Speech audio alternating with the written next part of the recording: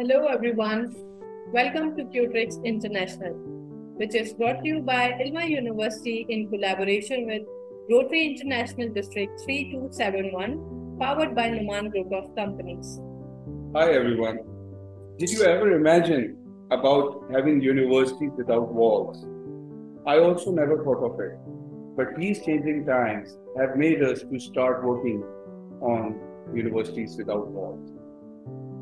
Ladies and gentlemen, today we'll have a dialogue session with one of the most renowned academic celebrities of the world, who is President of the University of Europe for Applied Sciences, Germany, and Chief Executive for Academic Affairs at Global University System. He has a thorough expertise on building universities without walls and the future outlook for educational institutions in 2030.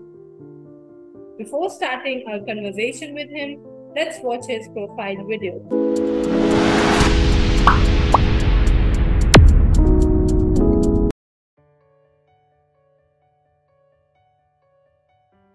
Maurits van Rooijen is Chief Executive for Academic Affairs at Global University Systems. He is also the President of the University of Europe for Applied Sciences, Germany. He studied economics history with a doctorate in geography at Utrecht University, where he also held his first academic position. He has published widely in green and sustainable urbanization and was visiting professor at universities across the world. Before the launch of Global University Systems, he was CEO and Rector Magnificus of Nyenrode University, Netherlands. And prior to that Executive Vice President, the University of Westminster, London. Acting VP at Victoria University Melbourne, VP at Leiden University in the Netherlands. He has also had positions at the Erasmus University Rotterdam and his alma mater, Utrecht University.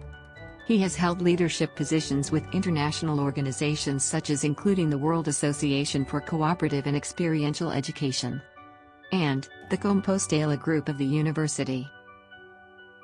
Ladies and gentlemen, let's welcome Maurits van Rooijen. Hi Professor Maurits, how are you? Hello. I'm doing very well, and you're a very wise man, like calling me Professor Maurits. You know why people do that? Being Dutch, nobody knows how to use my family name. My family name, Van Rooijen, is actually van Rooijen.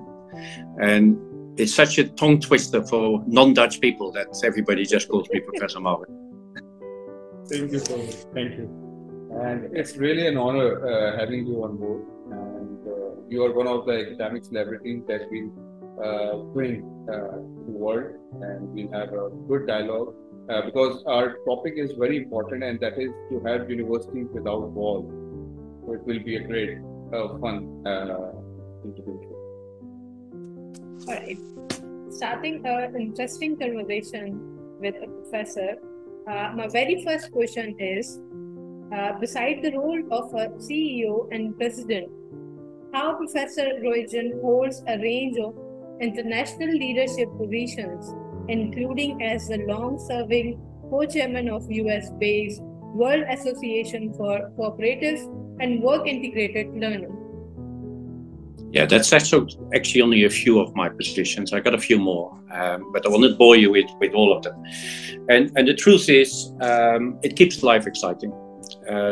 When you do only one job, it either gets boring or it swallows you up and it gets very stressful. And I've always found that doing different things in parallel keeps, first of all, life much more interesting, work much more interesting, but also in an interesting way takes away some of the stress.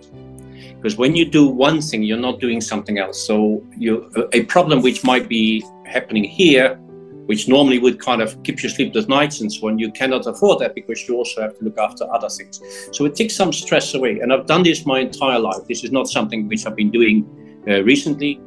But my entire life, I've always had different roles and different jobs at the same time. So when I started off as an academic, I also had a career in media. I did a lot of work for television, radio. I wrote popular books and so on, in addition to my university career. And I found that very kind of refreshing, one world to another. And it allows you to kind of disconnect from the day-to-day pressures. And even when I was in university management positions, which can be stressful in its own right.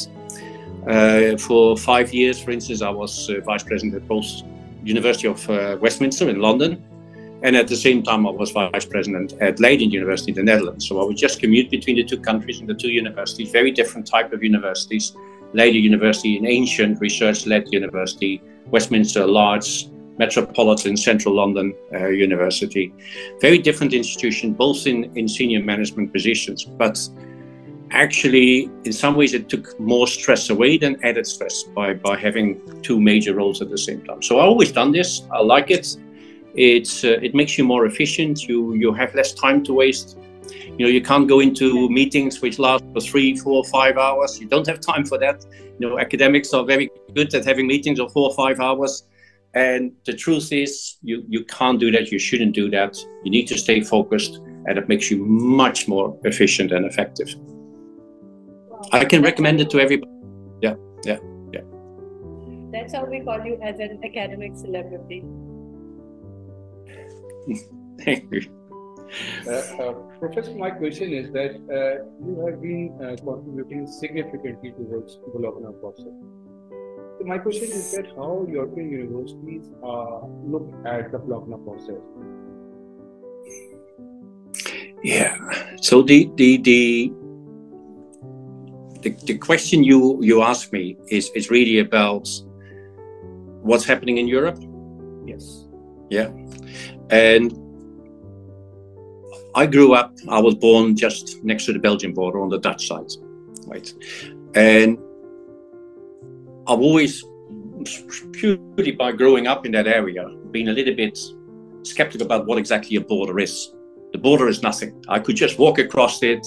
There was nothing there other than on the map, there was a line. But otherwise, the people on the other side of the border are exactly the same as the people on this side of the border. And as a child, you didn't even go to border controls or something like that. You could just freely move around. And you realize a border is something in your mind. It's not actually something real. It's not something tangible, right? And what is very important is that where the borderline suggests there is a big difference between this side of the border and the other side of the border, actually there isn't any, right? In reality, there's nothing.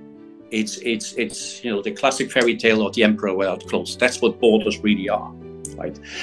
It's a construction which we have invented as human beings to kind of organize our physical space. That's really what it is. And so when it comes to things like education and the higher objectives we have in education, but also when it comes to the realities of economy and social life, etc., actually borders play a less and less important role. It's not that something like that happened from one moment to another. It's not that someone decided they shouldn't be playing. The reality is they've been playing a less and less important role. There are people like myself who move around the world. They work in different countries and different systems and so on. More and more of us, really, we do not really see ourselves that much more as this is my patch and I need to defend it at all costs all the time. And that's the reality, globalization. So what's happening in Europe is that kind of, it's almost like a meta level, that the different European countries started growing together, but also the different universities, when they were given that opportunity, it was a natural thing for universities to embrace each other at European level and also outside Europe. So what we have been doing in Europe is very much bringing universities together and emphasis is what actually really unites us rather than what separates us.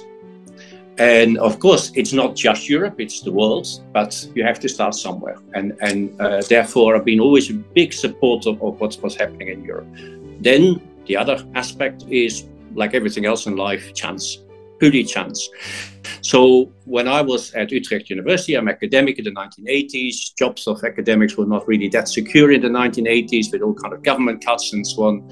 And then the Erasmus University Rotterdam offered me a job half-time to internationalize the university. So this was in the early days. They didn't think that internationalizing a university was really a big job, so maybe a part-time job. So they asked me to take it half-time in addition to my Utrecht job. And that got a little bit out of control. So we really changed a quite local university, Rotterdam, obviously a big port harbor, and the rector of those days, a young, very visionary man, Alexander Kan, really felt we as a university should be as international as our environment and our employers, etc. So I started working on that, and that got a little bit out of control. As I said, it became ultimately a full-time job in different jobs at the university, the same which we had before. I didn't have one job at the Erasmus University Rotterdam. I ended up having something like 3. And and that basically became a launch platform for the rest of my career, and that is understanding the importance of first internationalization and secondly globalization, and then ultimately the theme we have today, the university without walls, of course. It all comes from that thing. But this was a bit of a coincidence as well, that this rector wanted to do that, and at that stage in 1987, also the European Commission in Brussels launched the so-called Erasmus programs, the mobility programs. So this was at the very start of that. So I was at the start of the Europeanization of higher education by luck, by chance, right? But also because I believed in it, and it only reinforced my belief. This is actually something really important for universities to think in international and in global terms and act in international global terms. And nowadays, of course, if you wouldn't do it, you're doing a disfavor to your graduates, right? So your graduates are going to have to work in a globalized world. So if you as an institution haven't been able to support them in that, you actually put them in the margin of the global village. So you don't really want to do that. You want to put them at the heart of the global village. So no university can afford not to be really international in outlook, in facilitating mobility, bringing in international faculty, working in collaborative online learning projects around the world. There's so much nowadays we can do, much more than in 1987. But for me, it has passed the stage from something which is great to have to I cannot imagine education without it. Great. So, Professor, how do you navigate yourself as a president, and how do you help in the future growth of the universities in Europe? So, University of Europe in Germany is part, of course, of a bigger family called Global University Systems, which is something like now 28, 29 educational institutions around the world, in Canada, in Europe, of course, in the UK, in India, Southeast Asia, Caribbean, etc. Really, we're growing and growing and growing.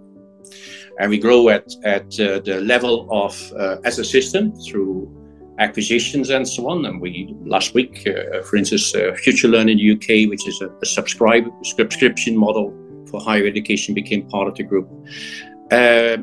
We grow also at regional level. So the group is now more and more organized in regions, so like Canada, Americas, Europe, UK, Southeast Asia, etc. And we grow at that level. And then, of course, each institution grows through the student numbers, right?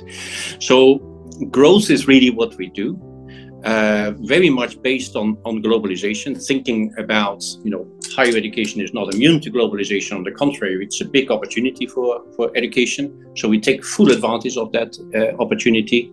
We grow now into purely kind of, in terms of size, we are probably now in the private sector in the top 5, and we have achieved that in roughly a decade in the world. At institutional level, why we grow at the institutional level, I think a couple of things. First of all, we focus very much on where is the biggest demand, and that is professional education, right? So, of course, there is also a need in society for research-led universities, highly selective universities. Nothing wrong with it. I'm a produce of it myself. But the big need and the big opportunity, of course, is in professional education. So that's where we are focusing on. Secondly, we very much focus on the fact that our graduates, really, because in the private sector, they invest in their career. So they do need to get jobs. They need to be employable. So we work very closely with, employers to make sure that that is happening. We listen to employers what they actually need from graduates. So that's very, very important. And thirdly, is our understanding of demand. So in a classic model of education, you got, I exaggerate now a little bit, but you got a group of professors coming together and they design a program because they think this is really exciting. Let's offer this program to students and then make sure we select the right students to do that program. We do that a little bit different, and we do this much more as the matching of demand and supply. So we carefully listen what is actually needed, where are the jobs, what do students really want to study, what do they feel is a good investment in their studies, given their future careers. And we then see, can we actually offer those programs? So do we have the supply side in order to be able to offer those programs? But we do not start automatically on the supply side. We definitely take very careful into consideration the demand side. And by doing that, it's a bit like when you try to sell something, you can say, okay, this is a wonderful car, buy it. Or you can actually listen to the clients and say, okay, how big is your family? How fast do you want to drive? How big is your budget? And ask the question. And then you say, by the way, here's the car for you. This is the car you really want. And guess what? That's what people then buy, right? And that is, I think, one of the key reasons why we grow so fast, is that we take that matching of supply and demand, the matching of what an individual wants with what we can offer wherever in the world, carefully together. Yeah, it's a simple trick, but you will be surprised. The big majority of universities don't work like that. So, Professor, human creativity and learning has led to the evolution into knowledge society. So my question is that how Professor Maurits see these knowledge societies in 2030? It's a very, very good question, and it's not an easy question to answer in just a few seconds. But I'll do my best. Right. So, I mean, obviously, when we look in the future, we extrapolate, the current developments to the future, and assume that the future will be a bigger version by looking at the lines and so on. So that's how we predict the future, right? So we cannot predict the unknowns after all. We can only predict the knowns, right? And then when I look at the mega trends in our current society, right? So again, I'll simplify it. I will limit myself to just the 3 obvious mega trends. Now, 2 obvious and 1 maybe a bit of a surprise.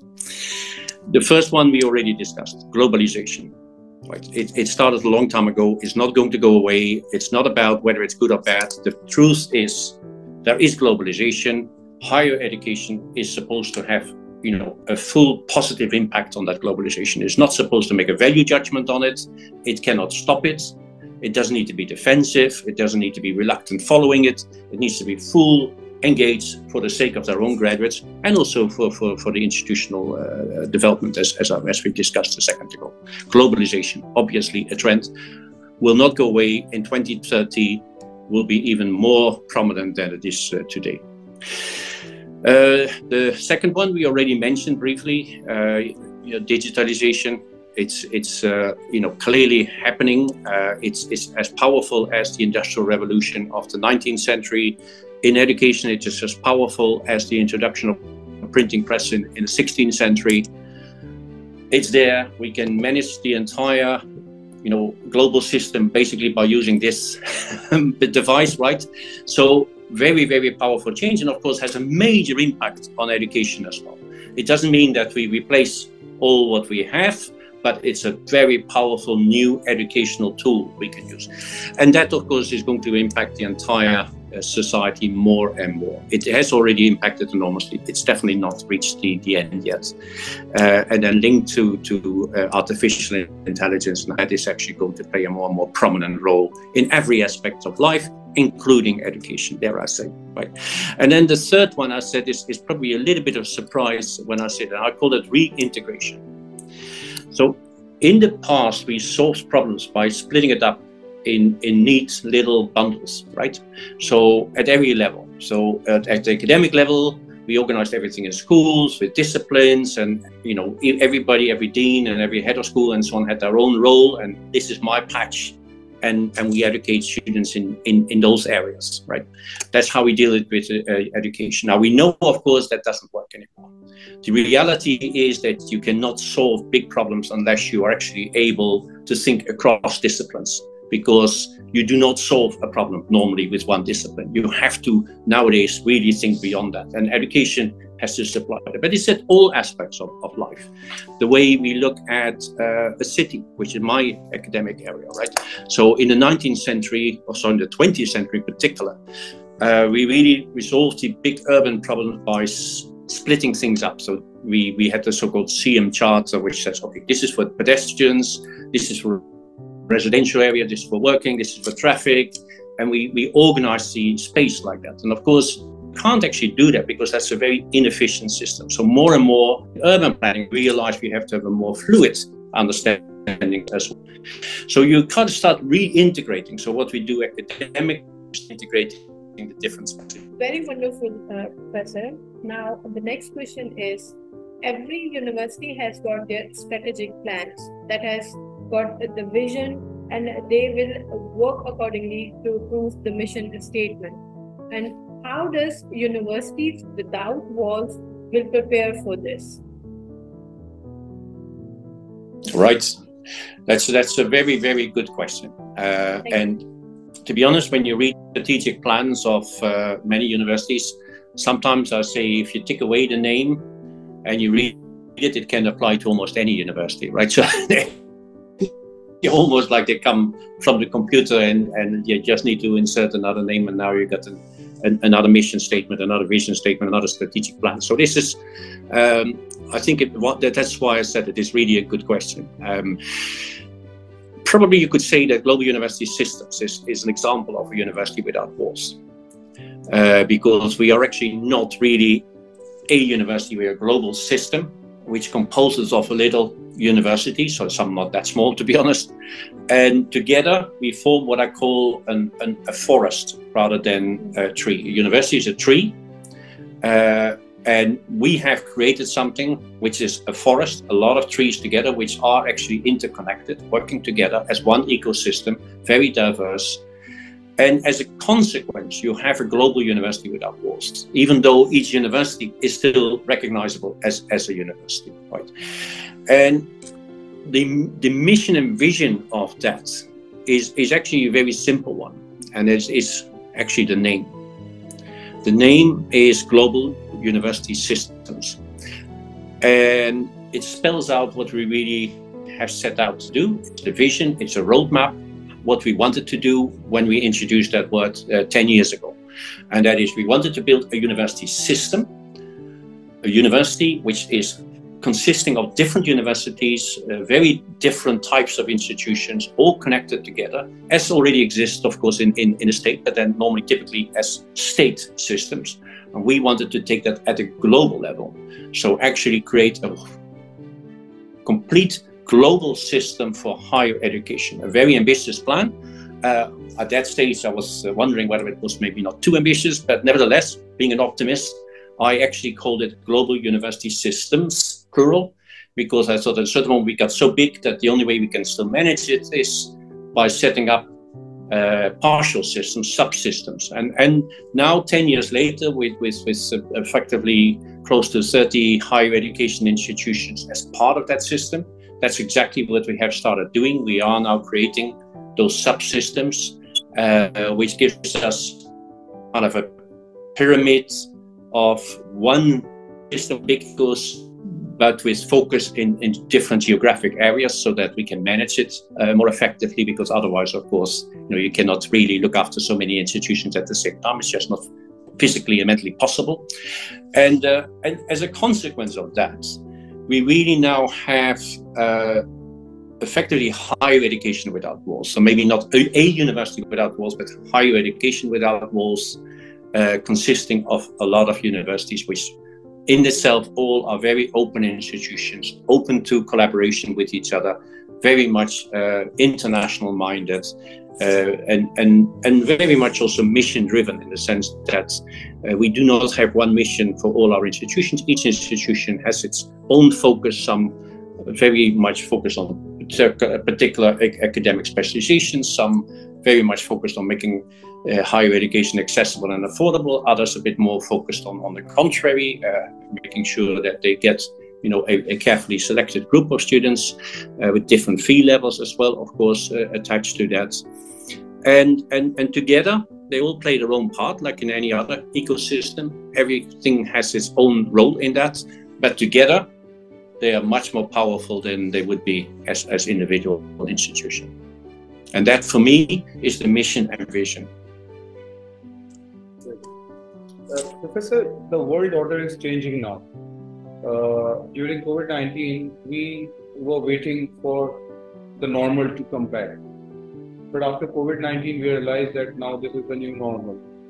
And still in today's world, we are facing different challenges, like we are facing the economic crisis. The universities have underfunding issues. We have the social issues. We have the challenge of digital transition. Still, we have the major political issues. So how do these universities without walls will face these issues to become the real universities without walls in 2030?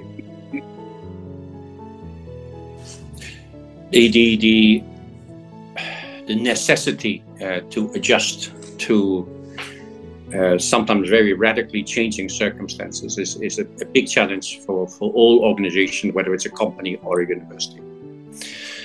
By and large, universities are better at it than companies, interestingly. So companies, actually, there are very few companies which are able to weather a storm over a long period of time. The average lifespan of companies is, in the most optimistic scenario, average a couple of years, right? And most actually don't. Actually, I've not seen the most recent statistics on that, but I can remember seeing a statistic where it was something like around a year, right? So it's true that it is a harsh environment you have to operate in, and many do not survive. And universities, by and large, have a much better track record, right?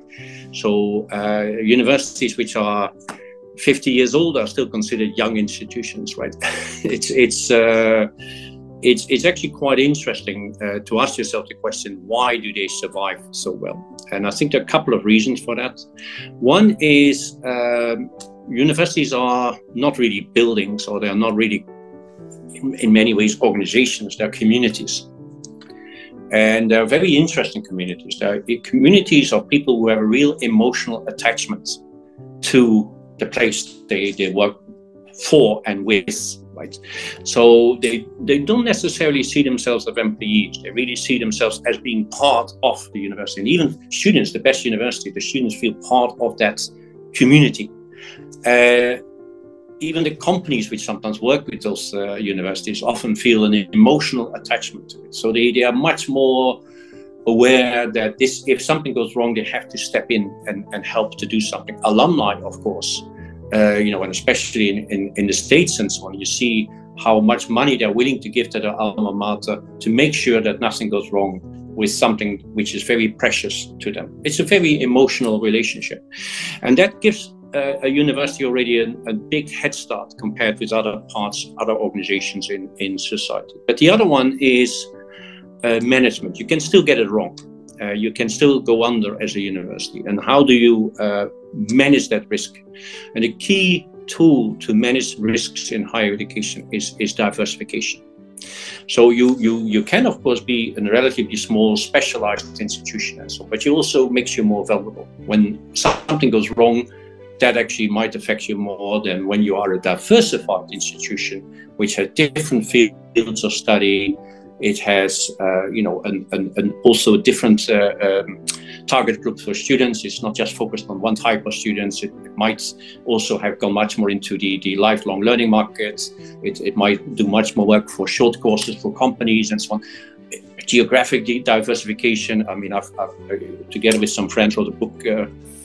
It must have been 2008, 2009 or something like that, which I called The Multinational University. A bit of a provocative title, but very much about universities thinking in multinational terms, having a presence in different countries, transnational education. I even predicted that transnational education might at a certain moment become more important than purely the domestic education, which definitely in the United Kingdom has proven to be correct. So diversification is something absolutely crucial as part of your risk management. And coming back to my own organization, Global University Systems, we are extremely diversified. I can hardly think of any more diversified approach to higher education, including modes of delivery, online delivery, campus-based delivery, etc. And by doing that, basically whatever happens in the society, it is much easier for us to adjust to that, because we have the expertise and we can shift around inside the system. Whether it is a geographic change, or whether it is an economic change, or whether it's a social change, we can quickly react to that. And the key reason for that is diversification. I think in any institutional management of higher education, you always need to be very much aware, am I sufficiently diversified? How can I diversify further? Because you lower the risk. Of course, it makes it also, let's say, less profitable. I mean, most of the institutions are not particularly interested in profit anyway. It's sometimes better to just do one thing and you do it well, and then you make a lot of money out of that. But in risk management terms, it's much better to be diversified in higher education, looking after and investing in your brand, in your marketing, and investing in your people, making sure that you understand that at the core of a successful educational institution, with or without walls, is always that emotional relationship you have with your university communities, your professors, your students, your employees, your neighbors, etc. Professor, when we speak about globalization, internationalization, we speak about diversity because that is very much needed in order to achieve true international spirit. But there is also another challenge that lies with this, and that is inclusivity. Because racism, social disparity, right of every student to get the same facilities, same education. So do you feel and do you face this challenge in your German university? Of course, when you put people with different backgrounds together, you get tensions. Whether that is because of cultural differences, religious differences, political differences, gender differences, etc., you will get tensions. One way of solving the tensions is making sure that everybody looks alike as much as possible. I think that's counterproductive, right? And what you really want to do is okay, you got diversity. Now, how do we manage those tensions? How do we make sure that people actually get cultural sensitivity, actually feel comfortable with people, working with people, studying with people, having fun with people, playing with people, etc., who are different from yourself? When you understand that, actually you have a massive advantage. There is an interesting piece of research where they asked a monocultural group, so groups which looked as much as possible together, let's say all male or all female, all with a similar kind of background and so on, to compete to very diverse groups of different backgrounds and even also different academic backgrounds, engineering and arts, etc. Right? Sometimes the groups outperform the multicultural. That in itself is not a particularly shocking result, but the question is, why did some groups outperform? And it was all about leadership. If you lead a diverse group by respecting diversity and actually seeing diversity as a positive thing and actually drawing out of that diversity, you easily outperform a monocultural group. If, on the other hand, you're a leader who is trying to impose your culture on a diverse group, you will fail. So having multicultural classrooms, etc. Yes, it triggers an extra dimension, because yes, you will automatically get some tensions now and then, and there will be prejudices and so on. The main thing is that people are actually becoming aware of them, confront them, but also start understanding why it is actually good when people are different from you, and that you actually start thinking not just about everybody should be like me, but you actually say it's a big advantage actually have something to contribute which I might not see. To be honest, the color of the skin or gender, etc., aren't really the main differentials when it comes to the differentiators. When it comes to performance, you just want to have the best people, very diverse groups, think in terms of teams. So it is a big advantage in studying in a diverse group. And I'm passionate about embracing diversity rather than seeing it as a threat. Very often, whether it's at the university or in society, diversity is seen as a threat, and actually they do not realize that diversity can be a major strength as long as you manage it in the right way, as long as you lead it in the right way. Right? The problem isn't the diversity. The problem is, how do you actually lead diversity? How do you deal with it? And precisely given the answer, and because this is a tricky question and this is a real challenge for all the universities, but you have very rightly summarized. Thank you. Okay, Professor, as the future universities will be ubiquitous and transnational, will there be a question of institutional sustainability? How universities will will sustain? Yeah. So the kind of two types of sustainability, we use the same word for it, and that can be confusing. So one time we talk about sustainability in an ecological sense, in a green sense, and of course, as it happens, I'm passionate about that. It's my academic field, right? Sustainable urbanization, how to create living conditions which actually are sustainable in every sense, certainly also ecological, but also in social and economic sense and so on. And the other one is more the institutional sustainability. How can I make sure that my institution survives over a long time? And we already touched a bit on that when we talked about the big risks we have to face in modern society. And it's sometimes I prefer the word stewardship to sustainability, right? Stewardship actually puts it, okay, what do I need to do in order to be a good steward? Stewardship is something is a word I feel quite passionate about. It is about feeling a sense of responsibility for, first of all, next generations, right? That you actually, as a person, are not just responsible for now, but also for what your children and grandchildren and great-grandchildren and so on will get. So that's a stewardship. You have to look after things with care so you can hand it over with pride to the next generation.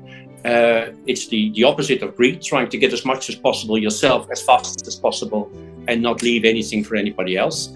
So stewardship in that sense, but also stewardship in the sense of you also have a sense of responsibility for others, for other people. So not just for the future, but also for the people who are now with you. And that if you are successful, you actually also have to share that success. You need to have a positive impact on other people. You need to look after not just your family, but basically you make sure that it is not an ego trip. Life is not an ego trip.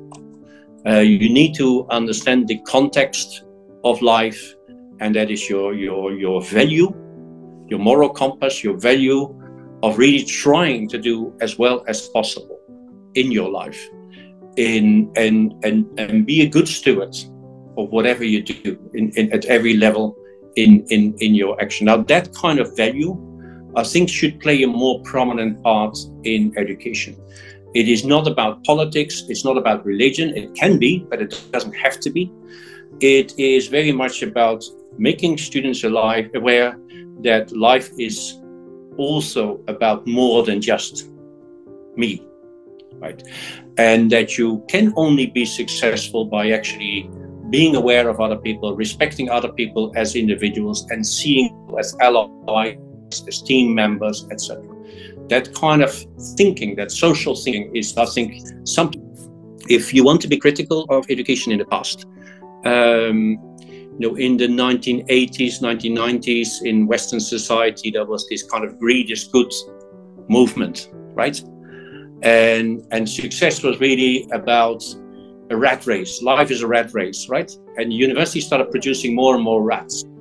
And actually, for most parts of society, that is a disaster. If education does that, it's a disaster. So you need to have people who actually understand what they're doing is in the context of stewardship, in the sense of responsibility. When you want to be a leader, when you want to be a manager, when you want to be an entrepreneur, that comes with responsibilities, it comes with obligations. And I think that is a crucial element of education, proper education, bringing in those values, in converting those values into our educational programs. Not because we say just repeat them all the time, but actually challenge students to think like that and actually see that a purely egocentric, power-driven approach, in the end of the day, will hurt everybody, often including themselves. And so that is why I think what your question is really spot on. It is about sustainability of the institution, but it's also about what exactly are the values that underpin that institution, and what are the values that underpin education in general. Professor, the European universities are now focusing towards collaborations and globalization and internationalization. While on the other hand, the universities across Europe are focused towards having more resources. So my question is that when we speak about academic freedom, we talk about institutional autonomy, we talk about funding challenges, we talk about collaboration. So how will universities without walls prioritize amongst these factors? Would it be autonomy? Would it be funding? Would it be collaborations or globalization? Or would it be resources? So, first of all, at the core of institutional autonomy and at the core of the academic, as soon as you as an institution are heavily dependent, you cannot really be that independent anymore in what you do and why you're doing it, right? So one kind of powerful element of the globalization of higher education is actually it can reinforce the independence of institutions because they actually are operating across borders, etc., etc. I'm a passionate advocate of making sure that we do what we preach, and that is we want our students to be critical thinkers. We want students to be confident in their ability to think outside the box, follow sometimes a little bit more unconventional way of doing business or whatever they want to do in their life, have the confidence to do that, assess the risks which are associated with certain decisions, the critical thing, the ability to do critical analytics. And then also make sure that the professors are able to do that and the institutions are able to do that. The value of education cannot be indoctrination, right? If institutions basically just repeat whatever they are told to do in their education, actually you devalue the education, and as a consequence of that, you also take away value of your graduates and their future role in society. No society in the long run can survive without people being able to think outside the box and sometimes do something a bit less conventional, or being critical or voicing their opinions and so on, because that becomes then the collapse of society. It is very risky when national political agendas start basically dominating and dictating what happens at university. And there is sometimes unconsciously a desire from politicians who are elected to say, well, this is what I stand for. Universities are not actually saying or teaching what I feel they should be teaching. and then have the temptation to want to interfere in that. That is actually very dangerous. I'm at the moment in Germany. In Germany, after the very negative experience of the 1930s, 1940s, they wrote in the constitution that governments, politicians are not allowed to interfere in education. Freedom, academic freedom is written in the constitution. And I think that's a very healthy thing to do. It is very, very dangerous when we do not have a very clear separation between what happens in education and what happens, you know, in politics. They are different things. And anything which can help universities to safeguard that, you know, including globalization, I think is a positive thing. Including financial independence and so on, is a positive thing. Having said that, there of course is also the other side, and that is academic freedom comes with responsibilities, right? It doesn't mean that the professor can say whatever he wants to say with immunity and nobody can question, right? So there are, when it comes to academic freedom, also obligations on the teacher's part, and that is, what do you actually do with it? And the crucial part there for me is that you are modest in your role of a professor. You're not there to tell students what is the right answer. You're not there to tell students that this is what you need to think. You're only there to help to facilitate the development of this critical thinking, the development of this independent mindset. And as soon as professors start crossing that line and actually start saying to students, this is the right answer, this is what I want you to say because this is what I want you to, you know, to believe in, then the professor is at fault because they actually abusing their academic freedom. So there's an interesting and very complicated balancing act. One hand, the respect you need to have from the state, from the governments, from politicians, and saying, we trust universities and we will not interfere. On the other hand, the need of those who have that freedom to use it in a responsible way, and supporting, coaching students to make up their own mind.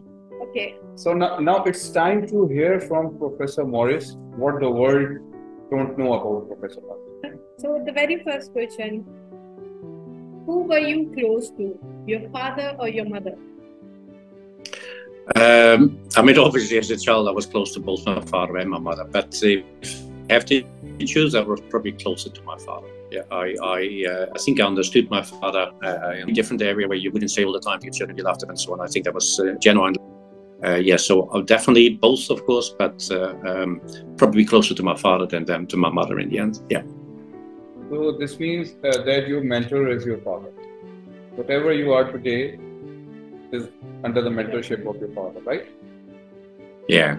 I think, I think a lot what I do, I kind of still see feel my father with.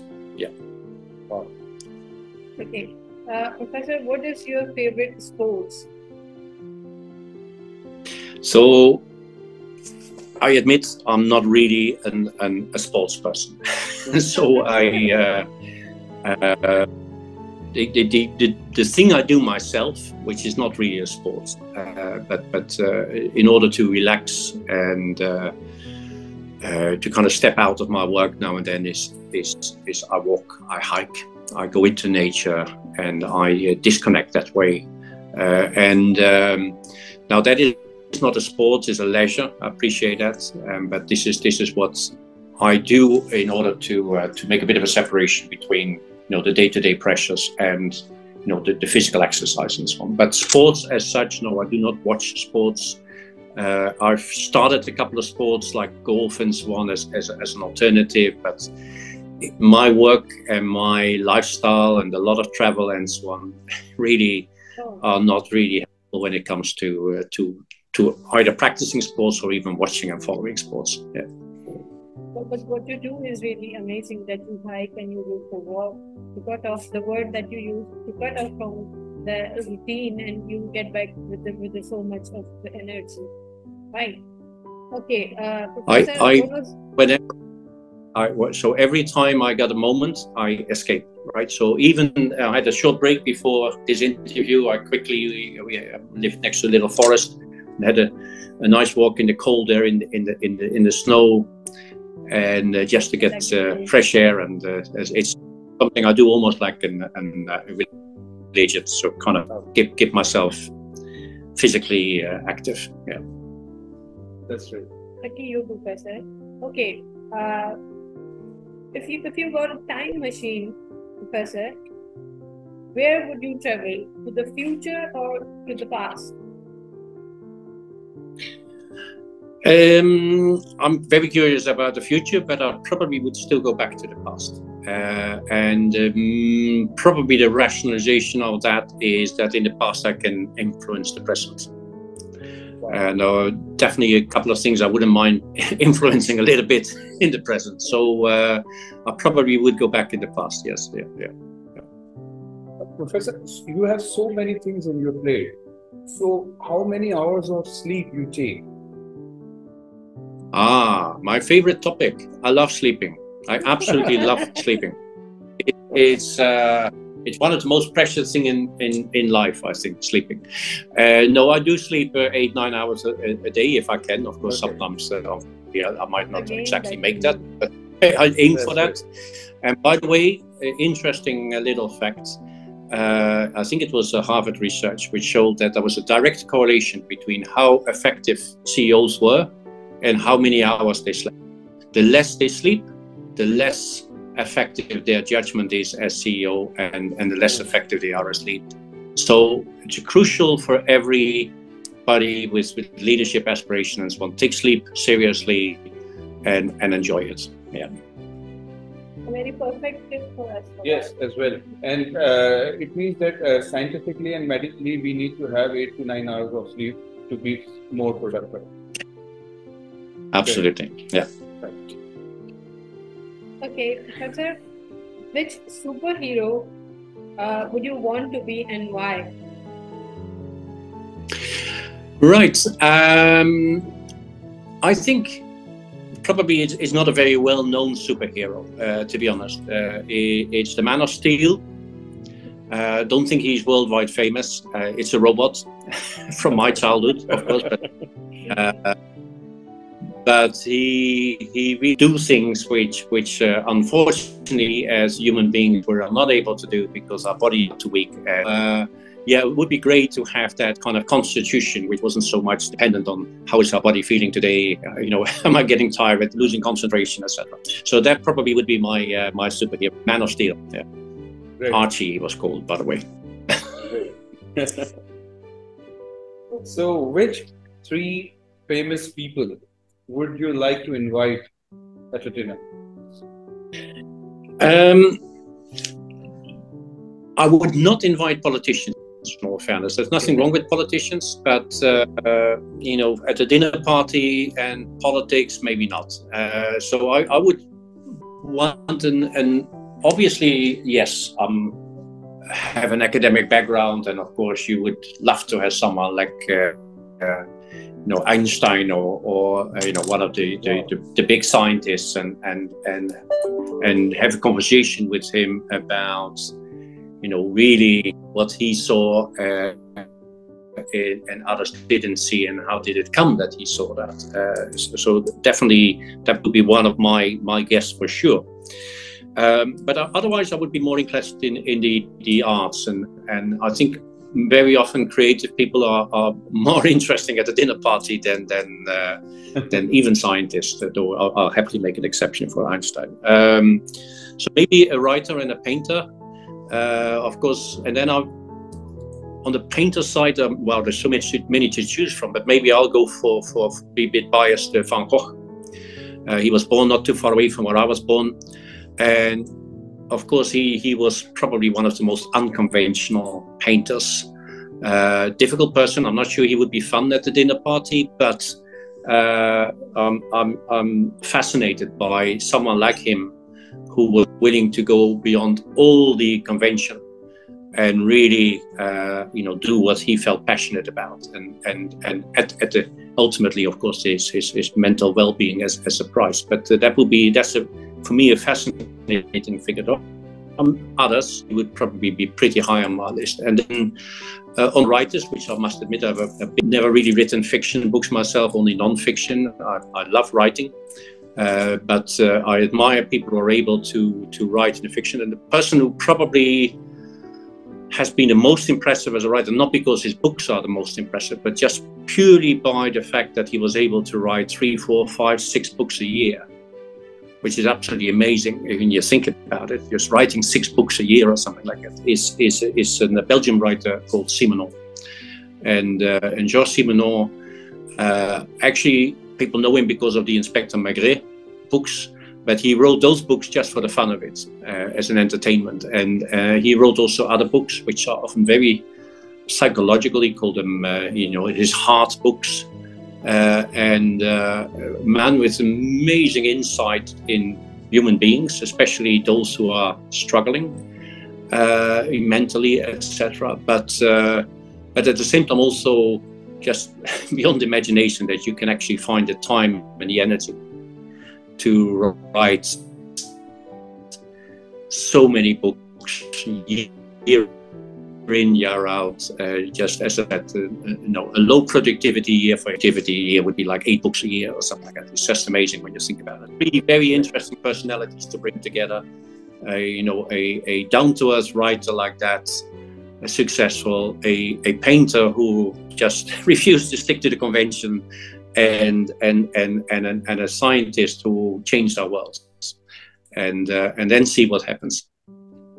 So this answer relates to the previous question about the time machine. So you definitely need a time machine to bring all these people. Absolutely, yeah, it would be great. Bring them in. Then the question is, of course, what do we cook for them, right? Yeah, that's right. Yeah. So, what are the 3 words that describe Professor Maurits? First of all, of course, I'm an educator. I do not make a secret of that. Even in my management style and so on, I don't tell people what to do. I'm an educator. I ask questions, I guide them, I coach them. I really think like an educator, and that's really what I do at all levels, all the time. So yeah, that's in my blood, being an educator. The other thing is, I'm obviously a global citizen. I've lived in many countries. I believe in globalization. I love the diversity of cultures and so on. So being a global citizen is definitely a defining feature of me as well. And then the other one is, well, I'm doubting it's probably related to, yes, I'm entrepreneurial, but actually probably the better way of describing it is I believe in impact. What I do needs to have an impact. I'm not someone there who just drifts aside away and only thinks in theory and so on. I always want to translate concept theories and so on. Okay, and what does it mean? What can I do with this? What is really the impact? And of course, what I mean with that is a positive impact. I'm passionate about trying to have a positive impact on the life of individuals, as well as on society as a whole. Okay, Professor, what is the thing that scares you the most? Favorite book? Well, you might think I'll quickly pick one from Simenon, but not really. I think the book which is one of the most impressive ones, well, there are many.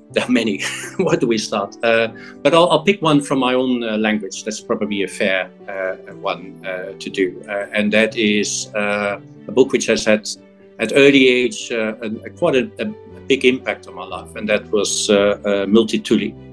And Multatuli is set in the 19th century, and it's about a Dutch person who is sent to Indonesia on behalf of the government to help to organize the coffee trade, etc., and the coffee. And of course, then observes that this is an old book, right? So this is 19th century.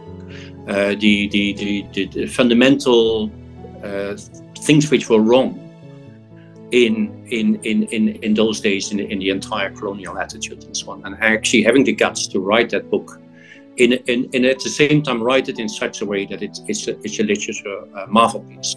So it has a very powerful message, very to society, and at the same time wrote it as a literature masterpiece with so many different layers and so on. You can read it and reread it and reread it. It's beautiful language, very, very much advanced of its time as well. So that probably would be my number one choice, because I think it's a book you read for the pleasure of the beauty of it, as well as how impressive the message is. Yeah.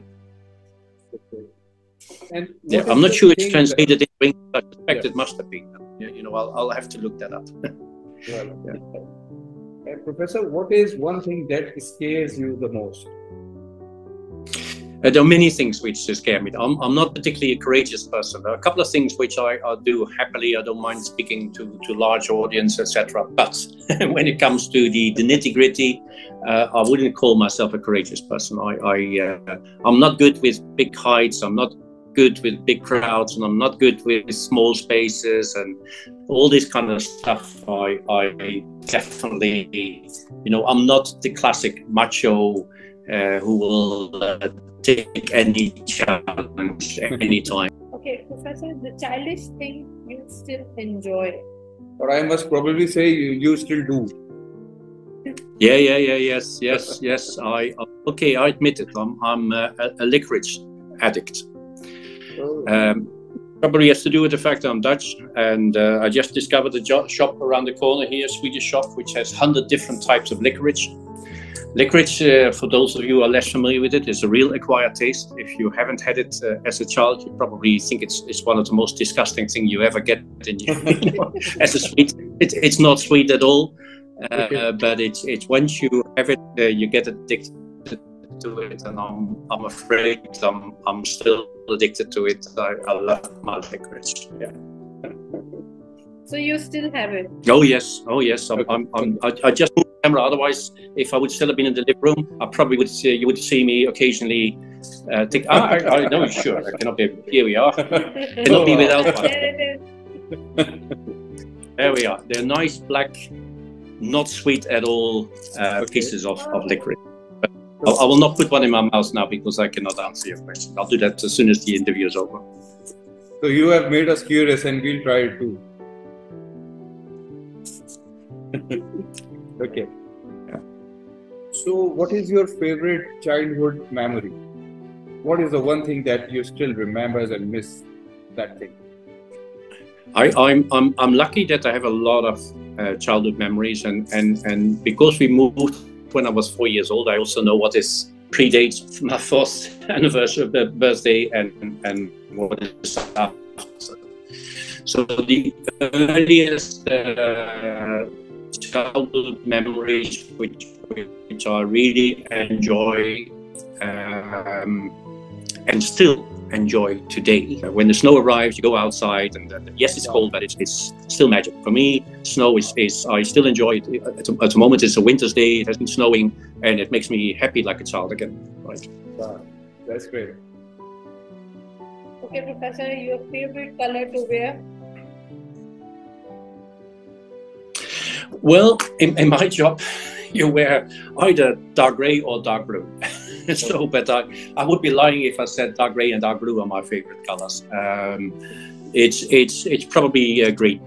Green, yeah. I love green. I love the green of nature. I like walking in nature. My car is green. So yeah, green is my favorite color. But I do not wear it on the daily basis. I'm afraid that's still, the man's privilege of, okay, shall I wear a grey shirt today or shall I wear a blue shirt today? By the way, these colors are the colors of professionals, blue, grey. These colors make the man perfect. It's the life of a man is easy, right? This is, can you imagine the beauty of when you're a woman, you have to come up all the time with the right outfit and the right color and so on. For men, it doesn't. That's the question. That's really hectic for us. Yeah. Yeah. That's great. Okay, Professor, what would you change about yourself? One thing that you would like to change about yourself? I mean, I'm to be honest, I'm a quite comfortable person. There's not a long list of things I want to do different, etc., etc. So it is something I actually need to think about for a moment. But when I probably maybe, and this is also what my assistant tells me, I should more readily say no when I'm asked something, right? So when people ask me and I say, yeah, that's great, makes sense, let's try to find a way of doing it. And then as a consequence, I give her a big headache because I don't have the time to do it. This is so she said, why don't you just say no, right? And that's probably true. I'm inclined to do more and more and more, and then at a certain moment, you have to start coming to that stage where you say, sorry, cannot be done. And maybe I should say that a bit more quickly. And so that's probably a character change I should consider, and being a little bit more assertive and just be a bit more drawing the line and saying no. But then again, if I would have said no, we would not have this conversation together, right? And it's fun. And this is because you, by nature, you give respect to people, you try to give benefit to the people, you try to help people, and this is the reason that makes you, make it difficult for you to say no to people, and you try to help them. So this is a positive side of yours. And I really appreciate that. There are different reasons why I don't say no. One is the fact that you don't want to disappoint people, and you know, if I can help them or can do something, why not? And the other one is to be honest, I also enjoy it. I enjoyed this interview. I enjoyed the interaction with people. So there is a personal something in it for me as well, and that I do enjoy what I do, and I would, you know, like to do as much as possible. Great. Professor, what message would you like to give to students and faculty of Wilma University? What I hope education does to students is to give them confidence. So the most important things I want to say, a couple of things I want to say to students is number one is don't be afraid to fail. You know, that can be critical in education, where we actually, you know, even write on the paper, right? F, fail, right? And it irritates me when that happens. What you really want to do is to build up students' confidence and try to find out what they're good at. And don't get so fixated on what they're not good at. Nobody is perfect. Nobody is good in every subject area and everything they do in life, right? We all have our faults. I'm not perfect either, right? And maybe the Man of Steel is perfect, but then again, he's not human, right? It's a definition of being human. You're not perfect. And in education, we kind of mark down everything you're not really top achiever in. So the main thing as a student is to ignore that and actually accept that it's important to find out what you're good at, what you like, what you're passionate about, and do not be afraid to fail, because that actually is only a tool to find out, you know, where you maybe are not that good. And then you have to think in terms of teams. And that is the other thing which is so important I want to give to our students. Don't only look at yourself, but always see yourself in the context of a wider group. You do not need to be perfect, because actually you work with other people who can compensate your failures. My philosophy in life has always been, I don't need to be perfect, because I work with other people who have the ability to do things I'm not that good at. And ideally they are 100 times better than I am. And that's great, right? So I want to work with the best I can find. And then together, that's the role you need to discover. It's not just about you and discovering your own strengths and weaknesses. And actually, don't worry too much about the weaknesses. Don't use the criticism on others' weaknesses just in order to feel better yourself, but actually focus on their strengths and see how you can work together and achieve something great. And that means you also need to look at other people as individuals. Your professor is not just a professor, it's not a person. The person who serves a meal in the canteen, it's actually a person. Right? And the receptionist can be a very interesting person. So what you want to develop in students isn't just the knowledge and so on, it's the social intelligence, which is, you know, what we call social intelligence. Understanding different people, where they're coming from, etc. Social intelligence. if we can give that to students, or if students become aware of that, that's actually going to be a major factor in their success in their life. Not the fact that they do not make a mistake in calculus, or do not make a grammar mistake, etc. That's not going to determine whether they are going to be successful in life, right? So, yes, don't be afraid, be confident, dare to do things which nobody else has done before, dare to make a mistake. Of course, think about the mistake, why did it go wrong, what I learned from it, but don't be afraid of doing that. Work with other people, don't treat life as an ego trip, don't be too self-centered, and really recognize other people for what they are. Develop that social skill of interacting with other people, because that will help you in the rest of your life. And build up your networks, including social media networks, to do that as well. That's great, but don't get fooled. It's just social media networks. Understand what you need to do with networks, and that is it's not about you get out of it, but it's actually be generous, right?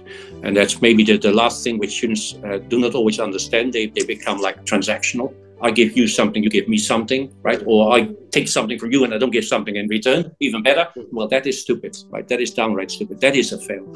You need to understand that the way things work in life is about networking, it's about being generous. You connect people, you give people time, and your reward will come from that. Sometimes not directly, sometimes maybe not even indirectly, but that's part of the game. But that's how you need to play the game in life. And that's really what you want to give to students.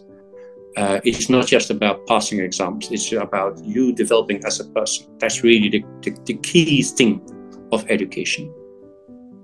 Really impressed. You have given a very strong message to all the students, all of us. And these, if a person follows these principles, I'm sure he or she is going to success at any cost. All right. So, Professor, what is your feedback about the show? Like bringing academic celebrities, like we have brought you as an highlighted academic celebrity. So, what is your feedback? So, I've given guest lectures, I've given speeches all over the world and so on. And people have asked me, what is my definition of a good speech? So, when do you feel your speech was right? And my answer is always when I walk away and I have learned something. Maybe the audience have learned something as well. That's I cannot know. I can only hope. But when I walk away and I have suddenly the feeling of someone asked a question and I didn't actually know the answer on that question, that's very interesting, right? This is actually helps me, I learned something, right? Because I didn't know the answer to that question, or there was a question I wasn't really thinking about, and it was asked to me, and it actually, is it a little bit like a mirror? It's so I enjoy this very much. Your questions are, and I really appreciate having this opportunity. It's not the kind of classic, this is the question and I know the answer and we just record it and the audience will know. You have been sometimes quite challenging in your questions, and I like that because it forces me to think. And of course, the personal questions. That's also quite healthy sometimes, right? Sometimes we get so obsessed by our work that we forget that we're also just human beings, right? Yeah. Thank you so much. So I enjoyed it very much. So thank you very much for having me here and having this effectively more dialogue than interview. Yeah. We would also like to thank you and acknowledge your kind gesture on behalf of Ilma University and our Board of Governors and our Chancellor, Mr. Numan Lakhani, that you took your time out for us and you very dedicatedly and passionately heard us and listened to us, and you not only guided us about the real meaning of life, but you also advised and guided us about how to have true spirit of globalization and how universities should focus towards 2030. So we are very thankful to you, and we really enjoyed and we really learned from your experience. And thank you so much. And it was a pleasure and honor having you on board. Thank you so much. Thank you, Professor. It was really nice to have you. And it's for the audience. We would like to thank you for bearing with us, and we'll see you with another interesting personality in the near future. So see you and take care, Professor, and thank you and honor once again for your time. Take care, everyone. Allah Hafiz.